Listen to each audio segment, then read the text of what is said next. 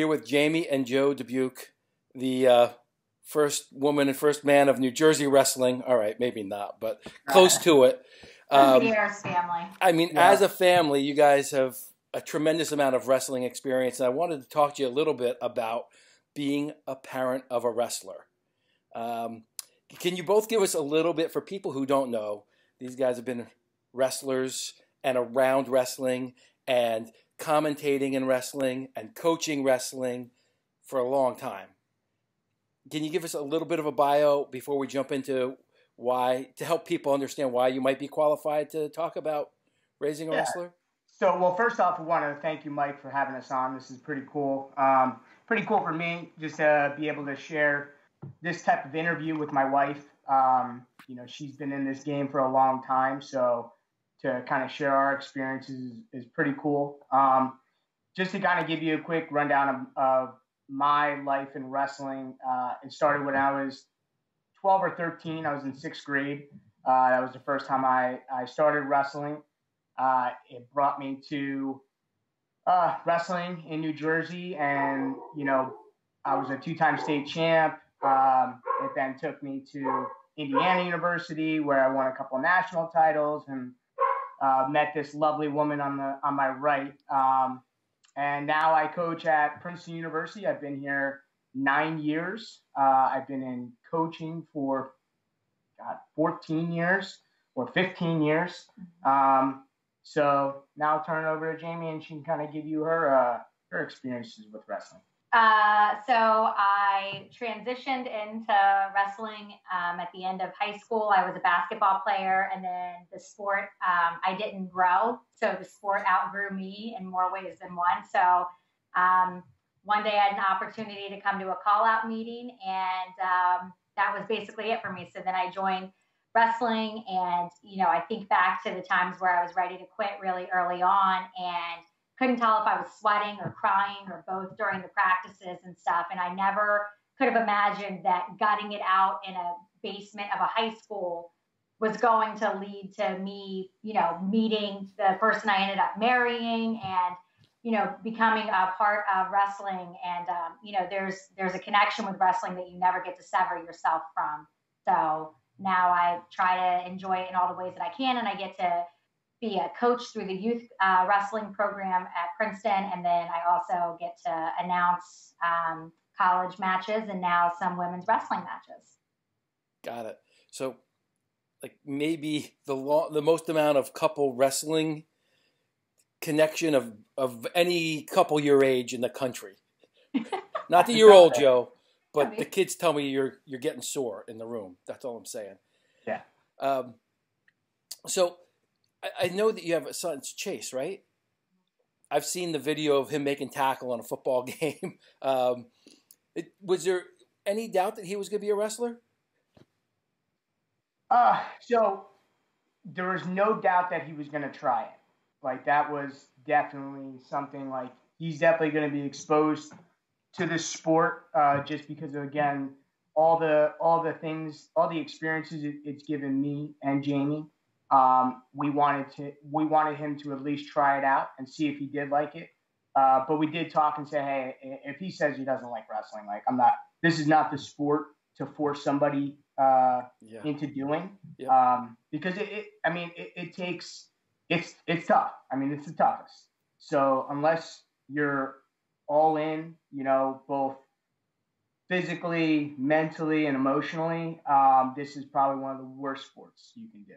So, but him and Sienna were definitely going to be exposed to it.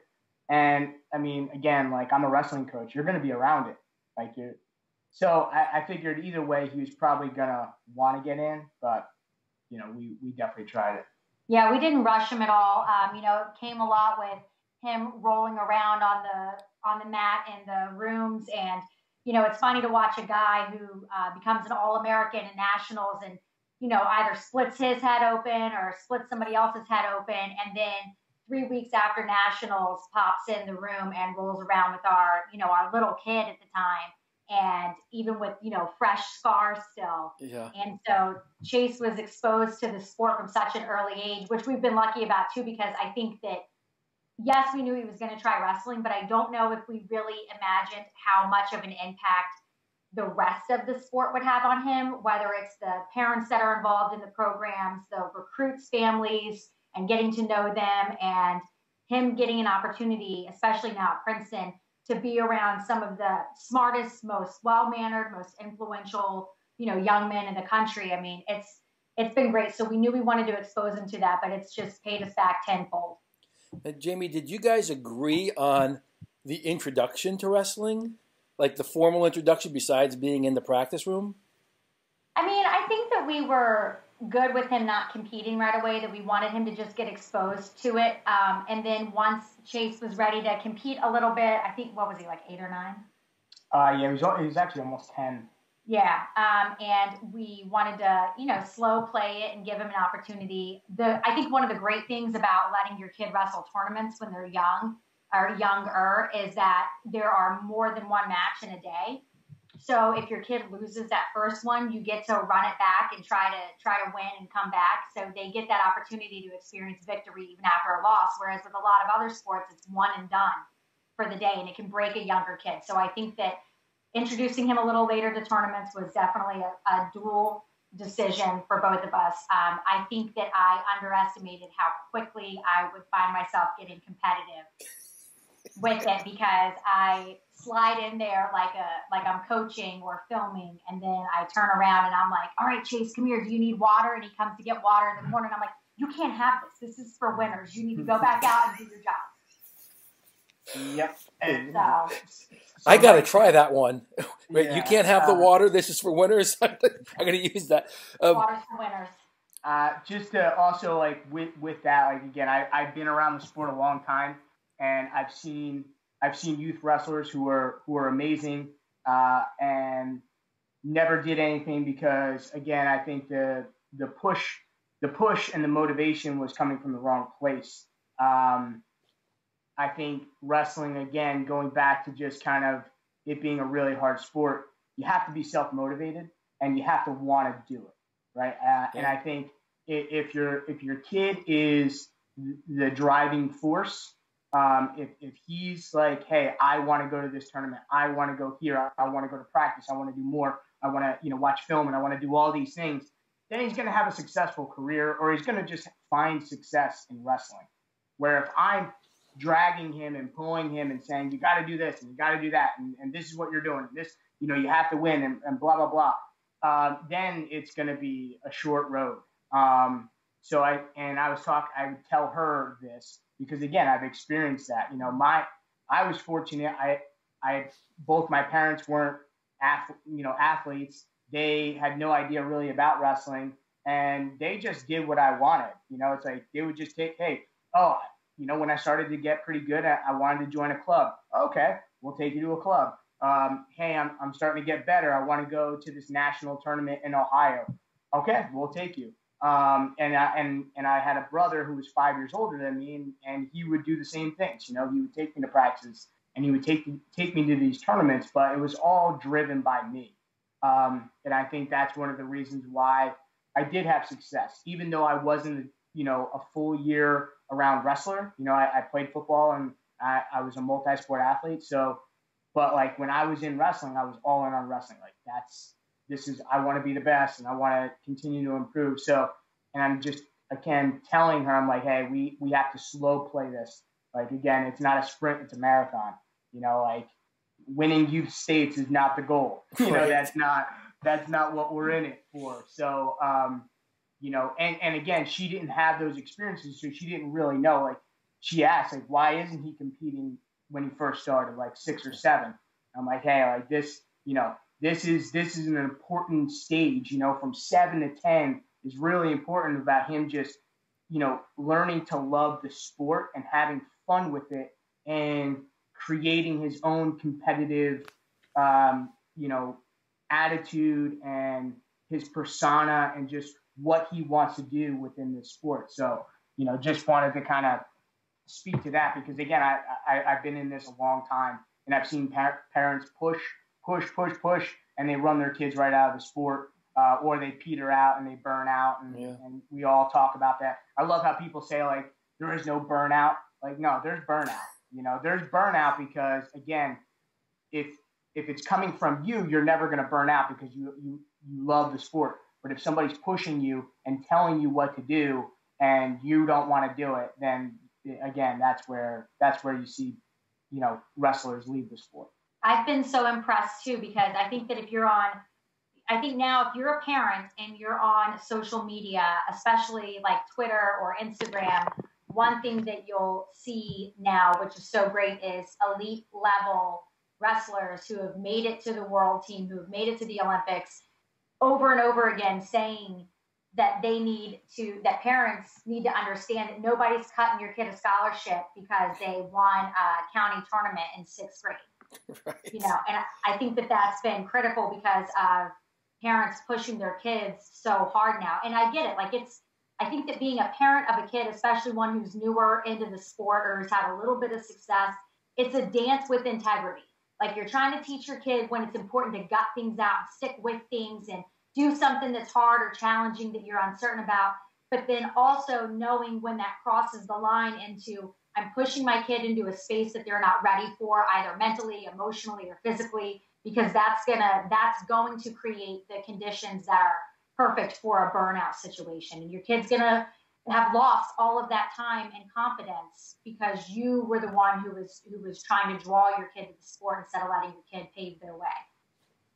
Yeah, absolutely. I've coached a long time, and the number one predictor for kids quitting as soon as they get to college is they were pushed too hard, then they get away, and then they're partying down on freaking South Street or wherever they're at, and they're out of school. And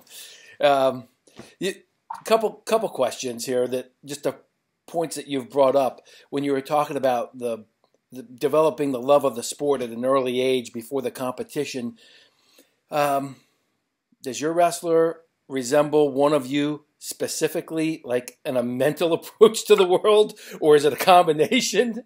Why don't you take this one? So I am a certified head case, and I am very much somebody who can talk myself into being the best at something. I'm also somebody who can talk myself into having the worst day ever in the sport. And it could be something as simple as the wind changing directions that throws me off. And I think that we have seen, especially as Chase has gotten older, that he starts to get like that. And it's very particular for him with wrestling, because he also does, he's a runner and he plays football, but wrestling specifically, he can talk himself into having one of the best days ever. But we could be in the car 45 minutes away from the tournament, and he could be saying to himself, I don't have a good feeling about this. And that's it. So the whole day, it's like you're fighting the devil to get him focused and to get him confident again. So I think that he gets that from me. I think that Joe and I are both confident, competitive people. So Chase has that. And I think that with that comes the beast of uncertainty sometimes, and that you are your own worst enemy. I mean, I can honestly say that probably 98% of the matches that Chase has ever lost, he could have won had he been in the right headspace. Right. And that's also true for 20-year-old elite athletes. So it's just par for the course. I think when you're passionate in everything you do, it's easy for you to get in your own way sometimes. Yeah, and better to do it at a young age and try to figure it out than when you're 18 or. Oh yeah. Or, that progression. He definitely has a little bit of, I guess, my swagger or confidence when he's really feeling good out there, and I do see, when he's wrestling, I do see myself out there, a younger version of myself, and it's pretty cool, Again, it's cool to see him on this journey. And just to go back, like what Jaimie was saying, like with the mental part of this sport, I think it's hugely important from a parent is to recognize that, like when that happens, right? And we could actually go back to the exact moment where he was wrestling in his first state tournament that he wanted to wrestle in, and the kid was bigger than him, and he's like, I think that's the guy I have to wrestle. man, he's big. I think the kid had like a mohawk or like an Iowa and like singlet, and yeah, she was like like, oh no, he's got a cool singlet, I'm done. So, at that point, I'm like, oh man, I'm like thinking to myself, I'm like, we're in trouble. And so I'm just trying to kind of keep his head in a good place. And he went out there and he got pinned in like 30 seconds. And right when he was calmed down, at first it's like, you can't tell him right away because again, it's not the right moment to tell him. But after the tournament, I specifically, talked about that and saying, hey, half the battle is being mentally ready and being confident in your abilities, no matter who you're wrestling, right? It doesn't matter if they're bigger than you. It doesn't matter if they're, wearing some crazy singlet or, crazy shoes or whatever the case may be. I said, if you're in a right mindset and you're confident in your preparation, you go out there and just wrestle hard. That anything can happen. The cliche of, anybody can win on any day. Sure. And I actually saw him start to kind of, again, he's like, you see these little developments throughout their career. And then, kind of fast forward to this past season, he wrestles the same kid and winds up beating him. So it's again, and he was totally confident and he didn't get rattled at any point. It was like, man, that was awesome, man. Mentally, you made a huge jump, and that's almost more important than making the physical jumps of like learning new technique and things like that. If you can make jumps mentally, like you're going to be in a really good position to find a lot of success in the sport. I think the mental exposure too is what gives those kids, and then losing and then coming back and winning. I think that gives them the confidence to apply the things that they're learning in the wrestling room at practices. You know what I mean? Like if you got a kid who doesn't believe that they're going to be able to do this, they're not going to be able to win, they're going to clam up right away. And, they're just going to try to fight off the loss the whole time instead of going out there and trying the new technique, and that's where I think you see a lot of coaches getting frustrated because you see the coaches saying to the kid, we went over that. We went over that situation in practice this week. That was the whole focus, was how to fight off bottom. And, you got stuck. But if the kid isn't in the right space to try that and believe that they can execute, then they're not going to do the technique no matter how much you've rehearsed it in a situation. Do you guys do any mindset or mental approach things? And first of all, before we even get there, are you the primary coaches as a couple? No, she's not. She's not allowed in this corner. only if I'm not there. And it's funny because I did not want to be in his corner because at first I understood, it doesn't matter how much I know in wrestling, I'm still dad and he still doesn't want to listen to me. Yep. So, and we're fighting that battle all the time. He's actually getting to the age now where if I do clinics and I do camps, I take him with me. I take him with me. He's there and, he just always second guesses or questions what I'm teaching or, and I'm like, like, what do I know? Like, what do I know? I'm just some stupid wrestling coach, So, so in that aspect, like, at first I was like, I don't think I should be in this corner. And then he told me he wanted me to be in this corner. Okay. So once he told me, he's like, because at first I wasn't in this corner. Coach Ayers was in it. You weren't coaching yet, right? No, not in the very beginning. Not in the very beginning. She wasn't coaching yet. And so, again, I would have Coach Ayers. And it was funny because I would be in Chris's son's corner, Atticus. So, because Atticus wasn't listening to his dad. So, it was like, all right, we kind of, did the flip-flop. And so, in that regard, like, once he came to me and said, hey, Dad, like, why aren't you in my corner? I want you to be in my corner. So I was like, okay. But then I also had to recognize, like, my son and his personality and how he is and how I am. So I know that he definitely wouldn't respond well to me being an absolute lunatic in the corner. I think that would have, got him all rattled. And, I just don't think that was good for his wrestling. So, obviously you see me in the corner. You know, I'm not the most calm human being in the corner. I get a little intense. So I really had to tone it down and just be a coach and just like coach, right? Just not let my emotions get involved and really just, you know, almost like it's a technique thing. Just yell out technique, yell out time, yell out where he is and things like that. But we were actually in the same corner at States. All right, right? We were in the same corner at States, and I remember that a guy walked by, and his wife was walking behind him and holding like her son's sweats, and he looked back and he was like, "You don't do that," because I was sitting in the corner with him, like ready to coach. But I feel like for me, I've taken on like the support role of, well, I can't even film. Like Joe always tells me, he's so stupid and doesn't learn. Joe tells me every time, "Can you just film while he's wrestling?" Which just to back up for a second, I think that one of the other things that's really important about Joe not always being in Chase's corner is that Chase isn't so reliant on him to be there, because so much of the time Joe can't be there because it's during the season. Sure.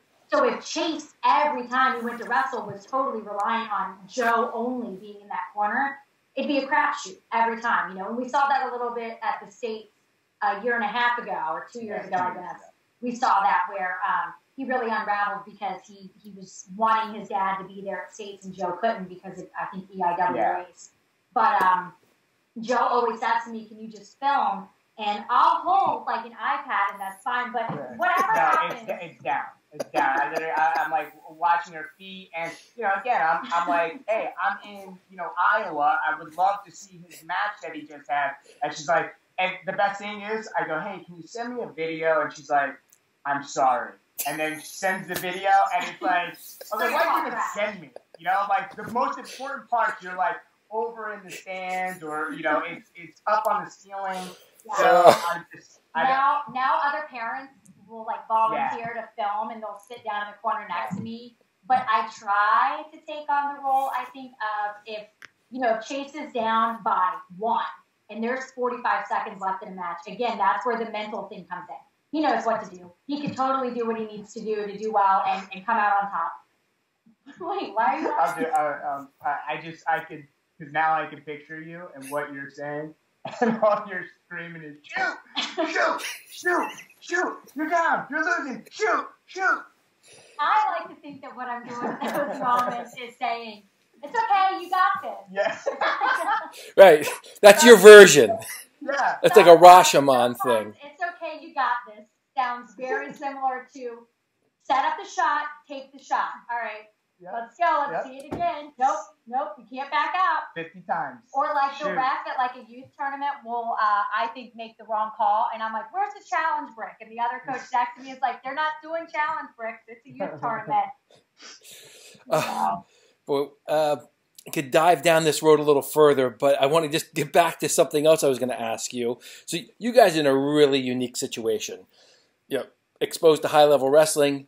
Your kids will be able to have, like, Division I room to be in. But if you were, let's just say New England, like I coached in New England for a few years, we'll just say it's not fertile ground. What works? Like, what are things that you think work for parents, and maybe things that don't work beyond what you've already talked about? In what regard? In regard to, 1, trying to get your son or daughter to like the sport of wrestling. 2, hopefully be good at it. And 3, have lifelong learning from it. Wait, can I take this one? Just that. So I'm from southeastern Indiana, and it is not like Wrestling Nation out there. It's better now than it was, but it's still not a huge thing. Which is funny because we're adjacent to Ohio. Yeah. And Ohio is a big wrestling state. But I have seen, like, Joe went back to my old high school and ran like a free practice for the club at the high school, which was, it was all ages, but like it was run at my high school. And ironically, it was also run by one of my high school boyfriends, which was like a whole weird thing. And our kid ended up working out with his kid because they were the same size, which is the most Indiana thing that could possibly happen. So just wanted to tuck that in there. But the room, there was like a good amount of kids in the room, but some you stop and you're like, this is a two-time NCAA champ. He's a Division I college coach. He has sent guys to nationals. He's coached All-Americans. There shouldn't be breathing room in that room. I mean, they should have to expand it out to the gym because it's so packed. So I think that parents really need to keep their ear to the ground and see what resources are available. And, you know, if you gotta hike 60 minutes or an hour and a half or 2 hours for your kid to do a whole day clinic with a wrestler who's made a world team or whatever, then that's what you need to do to get your kid exposed. Because what's going to be awesome is if, especially during the summer, you know, I'm going to use Pat Glory as an example. You go to a clinic run by Pat Glory during the summer. He's a guest clinician for the day. And then now because ESPN shows nationals and your kid that spring gets to watch Pat Glory at nationals, remember that he's got a shirt or she's got a shirt signed by him. Yeah. That's the kind of stuff that's going to build the fire and the love for it, just like what we see with professional athletes in other sports and doing those single day clinics. And, you know, just to add on to the part about the women's wrestling, women's elite female wrestlers are throwing themselves at youth wrestling clinics, trying to get days blocked out so that they can help out for free or for like chump change, just to get girls exposed and in love with the sport. So, I mean, all over the country, there are resources available. Get yourself on forums, join the Facebook groups, see what single day events you have to expose your kids to wrestling. Things like Wrestle Like a Girl, who are hosting free beginner clinics and stuff. Get yourself to those events, even if it's a couple hour drive, because that's going to be where you can really start to build the groundwork, even if your kid doesn't get to have that experience that a kid from New Jersey or PA might have. Yeah, I'll like what she said about bringing them to events, you know, showing them the excitement of the sport. I think those things are huge. If they're young, 5, 6, 7, I think it's fine to start them in the sport. It's so critical to get them around good, passionate people. I think that is it's the good and the bad about our sport.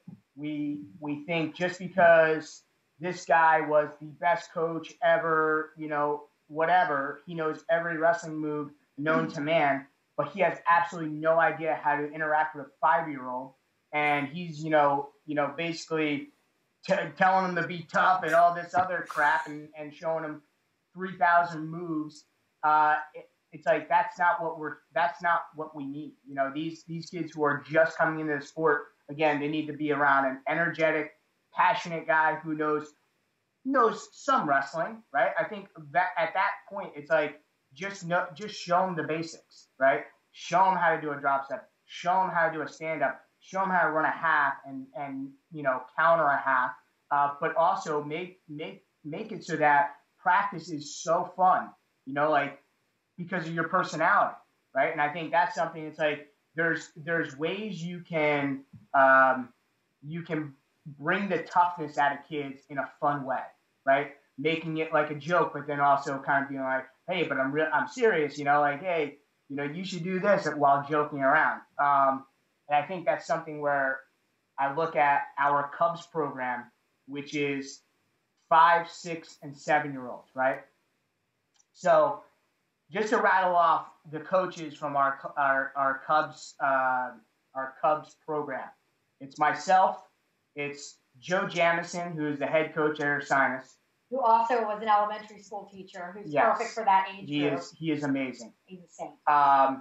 Sean Gray, Nate Jackson, Reese Humphrey, and then just within the area, right? Just within the area, we had 2 D1 All-Americans. One was from Wyoming. He was just working at Princeton. He's like, oh man, I just saw that you guys have this program. It's like, and then Ayers actually knew who he was. They were like talking. It's like, oh yeah, I remember you. So he's in the room. We have another D1 All-American. We have another D1 wrestlers. We have a couple of D1 wrestlers. I mean, these are the dads and the coaches at this practice, you know? Yeah. So, but it means like the amount of knowledge we have means nothing if we can't get these kids to enjoy that hour that they're in that room, you know, because if they don't enjoy it, they're gone. Yeah. It doesn't matter if we can show them the best single leg in the whole country. if they're not having fun when they're younger, they're never coming back. So I think what we've done is we make it exciting, we make it fun. You got to have a good personality. Like if you're starting up a youth program, it's so important to have somebody who is the lead person, again, who can connect to these kids, right? And then it's like, again, you have stages, right? So you have your youth, right, which is the Cubs, and then you have your other program, your rec program is probably up to 8th grade. That's where you can then start saying, okay, the coach has to definitely be a little bit better technically, still has to have that certain personality where, you know, you don't want to lose bodies, right? Our sport can't lose people, right? We got to continue to, you know, keep the people that are in the sport and continuing to elevate them. And then you got your high school coach where then now we can really start getting into, you know, this guy's he's preaching toughness and he's, you know, great technically and he knows how to be a leader and things like that. And it's like, again, there's different stages where I think you need different personalities and different people in each slot. So I know that was a long-winded answer, but I feel like kindergarten through 8th grade, you need to find a coach who's like a warm demander, right? Like the kid feels comfortable coming up to them and saying like, Coach, I still don't know how to do this, or feeling comfortable saying, can you show that again? I still don't understand how. Can you show me one more time? And not feel like the coach is going to lose it on them. But then also a coach who can say, you need to focus. We already talked about this. You know, eyes on me while I'm showing you this. So having that balance. And I think as a parent, you have to be willing to speed date some different programs. And if you go to one for a week or two and like it's just not gelling, you don't feel comfortable with the way that it's organized or whatever, then you walk. That's it. You walk out and you go somewhere else. And a lot of programs are offering free nights. And I would be willing to say that some of the best programs do offer those free introductory nights because they got nothing to hide. Yeah. They want the buy-in. So I think that, you know, there are some things to be leery of when it comes to programs who want your money before your kid's ever gotten a chance to step foot on the mat to see if it's a good fit. But I think that especially if you live in an area that's conducive to that environment of having more than one place to try it. And know if your kid is at an age where they can handle 1 day a week, like our Cub program is 1 day a week. It's on Saturdays and it's short time.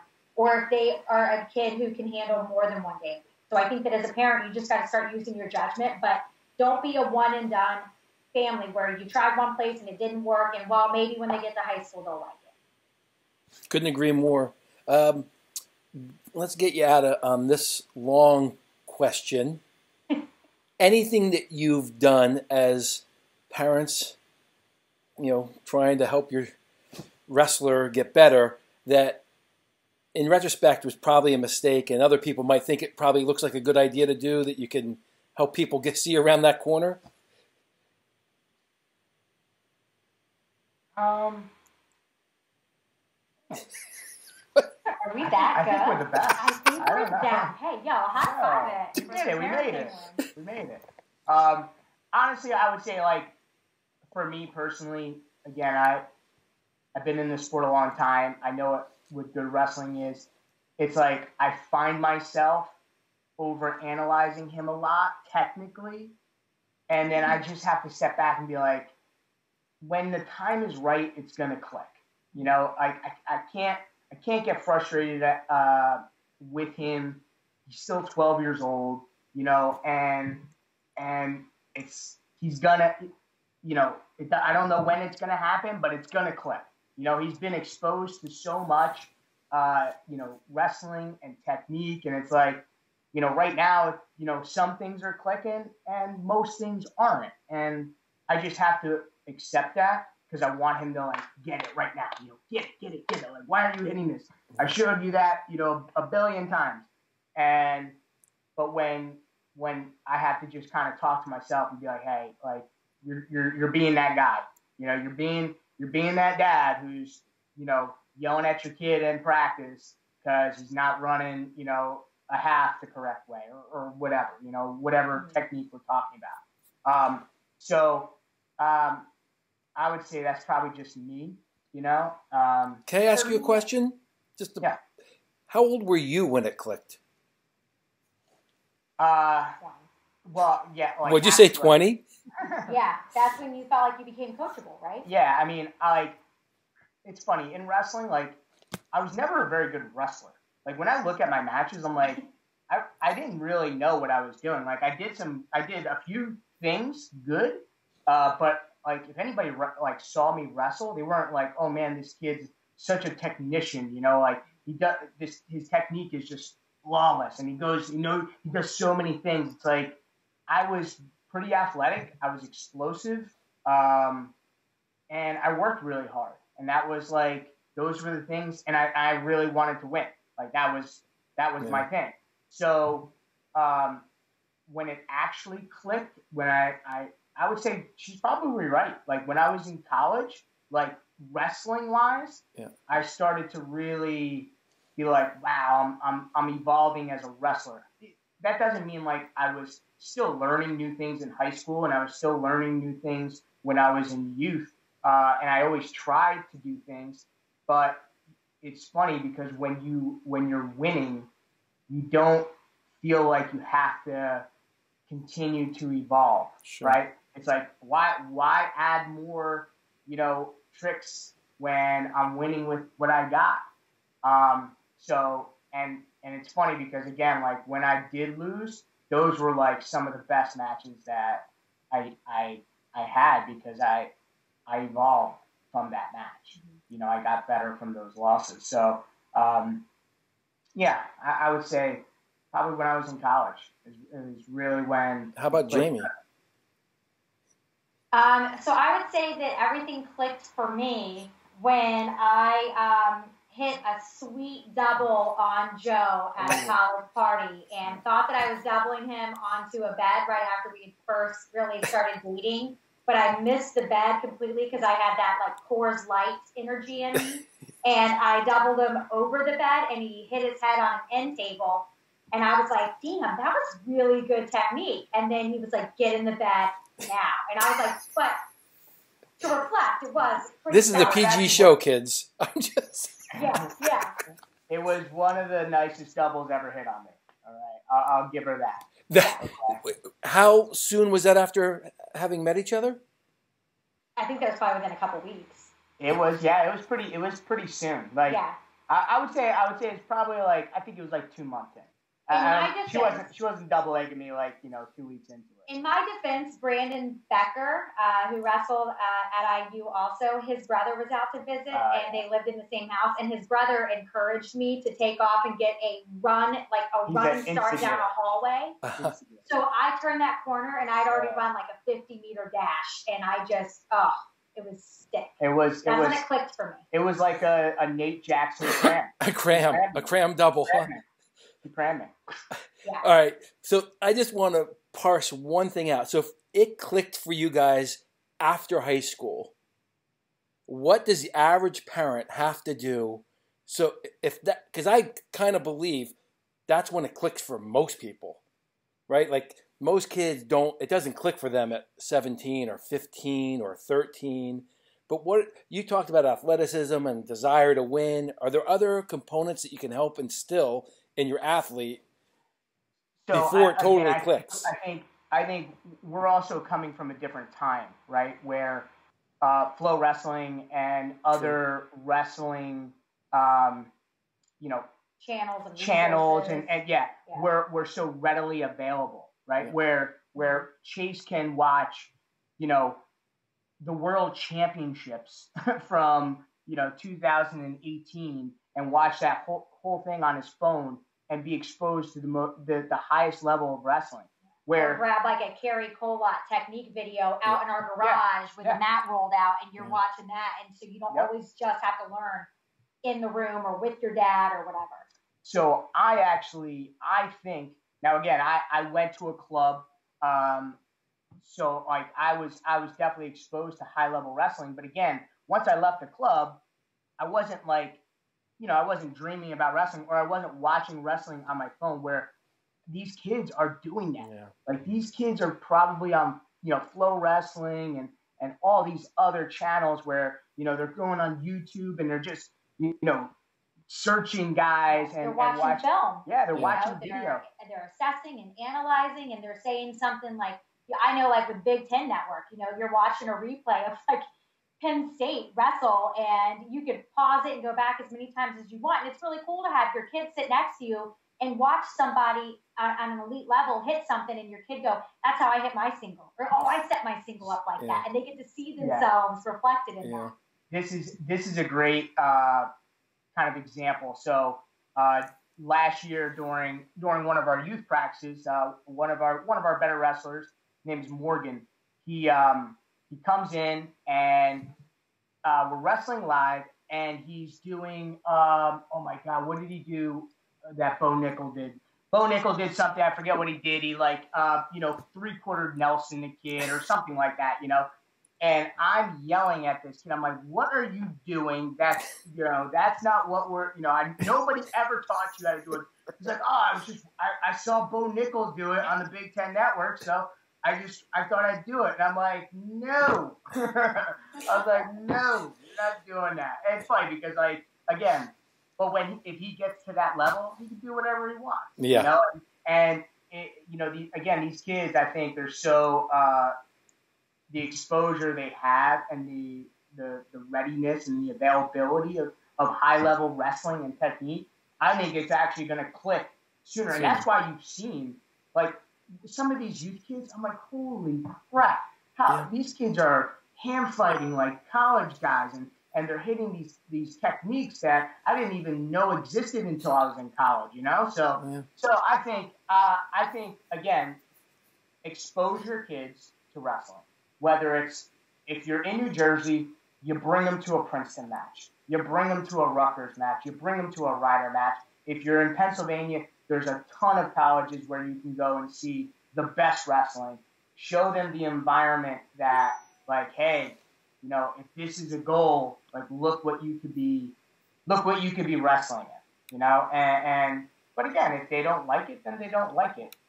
It's funny though, because I think similarly, this is again where it's so difficult to manage that balance and to dance that line, because I think something else that helps your kid hold on long enough for those things to click, or to give them the emotional headspace to let those things click, is making sure that they understand that wrestling is a part of their identity. It isn't their identity, because then everything about them rides on the successes and the failures. And hopefully your kid is wrestling in a program that gives them a 50-50 ratio of wins and losses so that they can experience the successes and failures. But if your kid doesn't feel like they're well-rounded, that they have other talents and skills that are really important and are acknowledged regularly, if their parent is only ever posting on social media about their kid's wins and then goes radio silent when their kid gets an A on a test, or gets something that's hung up on a wall in school or whatever, if their parent only values when they win in wrestling, they will never have the headspace for things to click, because they'll only feel like they're either the best or the worst. There's no dance there that happens. Yeah. Good information. Any other thoughts for parents out there? Wrestlers, kids, Princeton fans, New Jersey fans. I mean, honestly, like, that's our big thing. It's like, we can guide our kids, but we can't make them. It's like, you can't make them into a champion. You can't make them into what they don't want to be, right? You can guide them, and and I tell my son all the time, it's like, hey, I told you what's going to help you, be successful in this sport. If you don't want to do it, then don't do it. Like, I'm not going to remind you to do your push-ups, on every Tuesday or whatever, whatever we have set up. It's like, I told you, hey, this is what you should do. You don't do it, it's on you. And that's it. So I think, again, it's their journey. You just got to be walking a lot alongside them. And then along the way, especially if you have experience with this sport, you can kind of pinpoint the times where they can make huge jumps, whether it's mentally, competitively, technically, and that's where and it's almost like you step in and then you step right back out.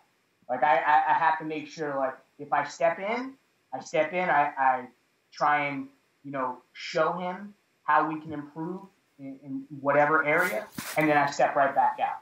And it's like, all right, now it's up to you whether you're gonna fix it or not.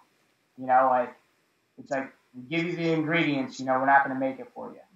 I think too, knowing, just kind of adding on to that, knowing when your kid is most receptive to conversations around wrestling and, is this, and it could vary from match to match or day to day, but is your kid a mat side kid where it's okay to pull them right to the side of the mat after a tough loss and talk to them? Are they a bleacher kid where they need to get back to the bleachers first and just sit down? Are they a dashboard kid where you got to have the talk in the car on the way home? Yep. Or are they like a day after kid? Right. Where they need some space from the loss before they can even process any of the feedback that you're going to give them. And sometimes is it a let's just not talk about it talk? Our son had a great state tournament the first time he went and did not have a great state tournament the second time. And the decision was we're going to leave and we're going to go get Taco Bell. And that was it. And we didn't talk about it. The only thing we talked about was whether or not he was getting 2 beef burrito supremes or 1. And that was it. We didn't talk about it again because it wasn't reflective of him as a wrestler. Yeah. It was a bad storm brewing of Joe not being able to be there and him, having some self-doubt. So sometimes it's not even time to have that conversation until it's that Saturday when they're showing a Big Ten Network match. And you're able to coach through and highlight things that athlete is doing or highlight the loss that athlete just faced and be like, see, elite athletes lose too. Yep. Okay, yeah. So I think that you need to know your kid and know when your kid is most receptive to whatever you think you're going to bring in a conversation to them. One last thought from me, and this is something that... Is this indicative of your entire relationship, Jaimie, where he's constantly getting the last word in? No, see, that's the whole thing. I never get the last. What are you kidding me? You've already. Do you understand what I have to go through at home dual meets when I have the PA announcer going after you, making fun of me throughout this very serious dual meet that we need to win. All right, and so okay, I'm going to take this opportunity. I'm the reason the stands are filled. All right, forget Colo, forget Lori. Forget the coaching staff in the wheelbarrow. It's me. Mike, this is my life. I'm sorry. Can you finish up so I can go to coach? All right. So, the last thing is you have to let your kids know that you love them. And like Jaimie said, it's not tied to them winning and losing. Yeah. Right? It's like it doesn't matter what he does. He could get pinned in 12 seconds. He walks off the mat. I love you. Hey, here's some things, like, again, knowing that situation, if it's a situation where it needs to be addressed right away, or if it's a situation that we talk about in 2 hours, it doesn't matter. The first things out of my mouth is, I love you. I love you, bud. Give them a hug. And then, once they know that, then they know that, again, all the pressure is not about winning and losing, right? It's not, again, that's what Jaimie was talking about. Like, if all your kid wants is for you to love them, and because the only time you show that you love them is when they win, then that's all they're going to be concerned with. And then they're going to be thinking about not losing because I don't want to disappoint my parents, and I don't want them to be mad at me, or I don't want them to love me any less. Yeah. It's like, love your kid. And you have to understand, I think, as a parent, how a child developmentally interprets the way that you talk to them and look at them after a match, because you might be like, oh, What are you talking about? I love you. But it's like, yeah, but you walked off in front of me. Yep. Like, you didn't even wait for me to get off the mat. Or like, yeah, but I saw you yell at that other coach, or you yelled at the ref or whatever. Like, your kid is going to read your body language to determine whether or not you still care about them after a match, whether you say anything or not. So you got to know. Yeah. Well, if I yell at a ref, that Chase knows I love it. Well, if I say, where's the brick? Okay. You say, well, the yelling for Jaimie. I thought, no, that's... Yeah. That's the choking. That's the... Oh, yeah.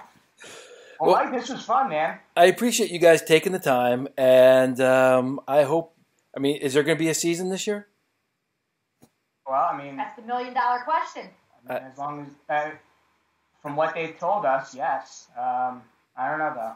Yeah. I don't know. I really hope they figure it out. I mean, if football can happen, I mean, wrestling can happen. You know, I mean, there's national tournaments going on in high school, you know, left and right. Yeah. So it's like, just let us wrestle a dual meet. I hope so. All right, guys. I hope to see you at Jadwin or somewhere else. And appreciate the time. Thank you so much.